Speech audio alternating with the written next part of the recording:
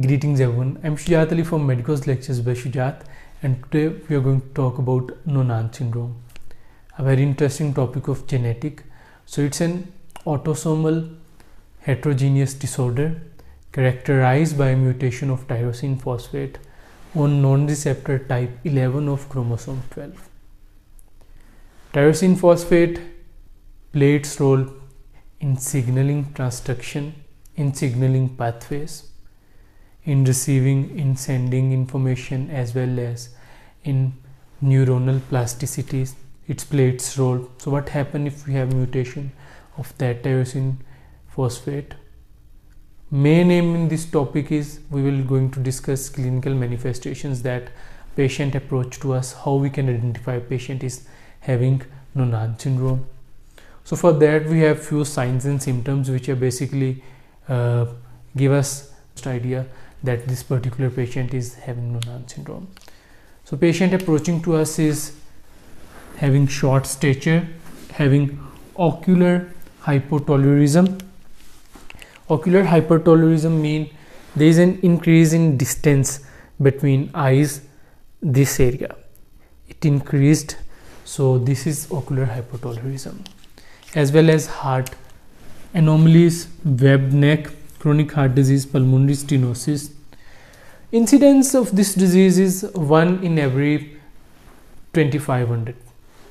Like we can say 1 ratio 1000 to 2500 patients. There is one case of Noonan syndrome. When you talk about family history, parents are positive, there is 50% chances in children of development of Noonan syndrome. Low set years, sclerosis mean a wavy spine, and sunken and protruding chest, and in case of adult there is infertility chances, and in case of child speech disturbances we see as well. So how we can going to identify, investigate, diagnose and treat it?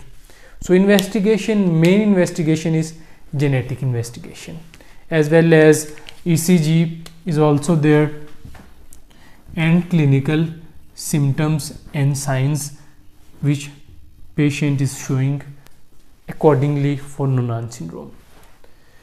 Secondly is that we do diagnosis, and in genetic test there is chromosome 12 anomaly, especially on non-autosomal and protein kinase. So that ultimately tells us about Noonan syndrome.